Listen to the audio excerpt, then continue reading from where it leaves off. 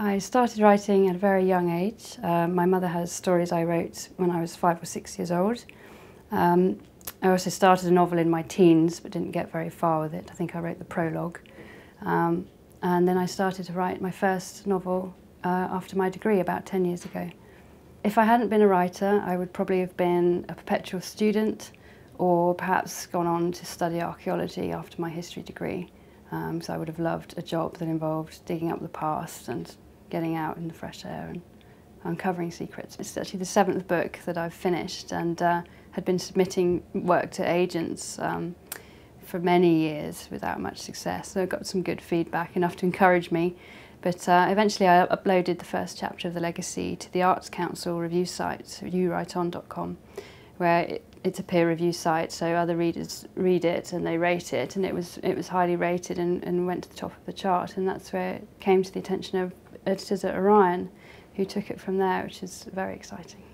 The inspiration behind The Legacy came from my fascination with the way past events can affect our lives down the years, and how even the smallest personal action 100 years ago can affect the generations that come after it, basically. I wanted to write a story that would show that.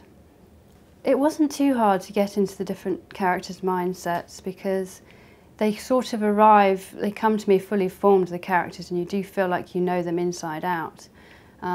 That said, I did write the two strands separately to make sure I kept their voices true and there was no blurring of their voices.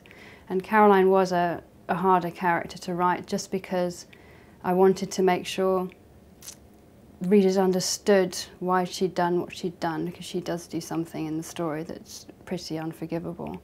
But I didn't want readers to lose sympathy with her. Erica was a joy to write because she's the kind of girl I think you would hope to meet in everyday life. She's basically a very sensible, logical and kind person who's trying to do her best and trying to make things better for the people she loves, basically. So I didn't think readers would have any problem sort of sympathising and understanding where she was coming from. And her voice came to me very early on and was crystal clear. I felt like I knew her from the word go.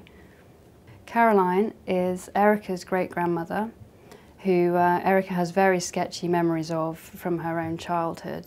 Caroline lives to a great age, and the story is about how something Caroline did as a young woman has followed her all the way down the years and has affected Erica's life profoundly.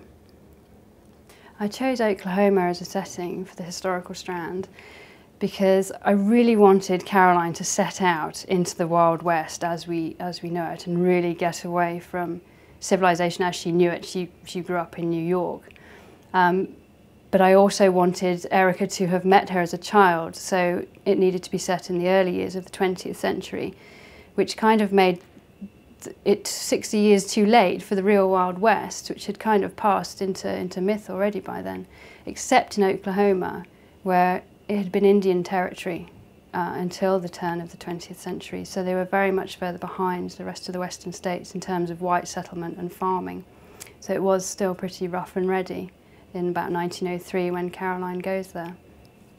The research for the Oklahoma strand was just fascinating, and the thing that surprised me the most was that the cowboy era, as we know it, has, as I said, already passed by that time. It was an incredibly short era from the sort of opening of the western lands, the long cattle drives. By the turn of the 20th century, that time was already over. The railways had come in, lands had been fenced off and settled and were being farmed, and the actual real cowboys who went on these incredibly long drives had passed into myth. And you have already that early on sort of Buffalo Bill Cody's Wild West show and the Miller brothers on the 101 Ranch, who were beginning the myth of the cowboy.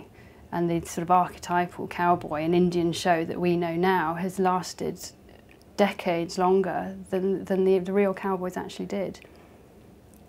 I would love to trace my own family history, and when I have the leisure time I will. And I've sort of started already, and my family have done bits and pieces of research, and we have some very old marriage certificates from some of my great-grandparents.